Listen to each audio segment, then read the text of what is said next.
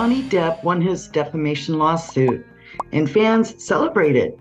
Now, though, some Hollywood A-listers are abandoning Captain Jack Sparrow. But why? Find out in this episode of the Politics of HollyWeird. Hi, I'm Kelly Ballard, Liberty Nation's national correspondent and host of this show, The Politics of HollyWeird. After Johnny Depp won his defamation lawsuit against his ex-wife Amber Heard, fans were ecstatic. Finally, the Pirates of the Caribbean star had been vindicated. Or so it seemed. However, supporters couldn't leave well enough alone and chose to dig deeper, reportedly paying $3,000 to unseal court documents in an attempt to find more dirt on Amber Heard. Instead, though, the thousands of legal papers seemed to suggest Depp might not have been as innocent as believed. The document showed that Johnny Depp's legal team planned to use nude photographs of Heard, as well as bring out the fact that she was a stripper at one point, according to Jezebel.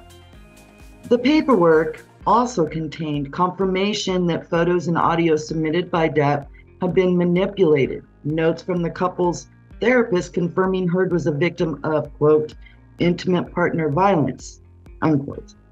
Texts from Depp and his assistant all but confirming Heard's allegation that he had kicked and beat her in front of his staff on a private plane. Depp's attempts to help Marilyn Manson, another alleged abuser, hide from the police, and more, Jezebel reported. When Johnny posted on Instagram celebrating his victory, a lot of A-listers liked the post. Now, however, since those documents were unsealed, many Tinseltown celebs have unliked or taken back their likes. Some of those celebs include Game of Thrones' Sophie Turner, The Kissing Booth's Joey King, Once Upon a Time in Hollywood's Dakota Fanning, Evil Dead's Bruce Campbell, and even Pirates of the Caribbean co-star Orlando Bloom, and Iron Man himself, Robert Downey Jr. There are still some Depp supporters, or at least those who haven't removed their likes, including Friends star Jennifer Aniston, and Crazy Rich Asians and Eternal star Gemma Chan, and let's see, even Aquaman co-star Jason Momoa. Will this revelation change the minds of Johnny Depp fans? Likely not. But for the Hollywood elites, staying on the right side of political correctness could be seen as paramount to keeping their fame and glory. Tu Wong Fu actor John Leguizamo is all worked up and asking, or should I say demanding, that people boycott the upcoming movie Elena of Cuba.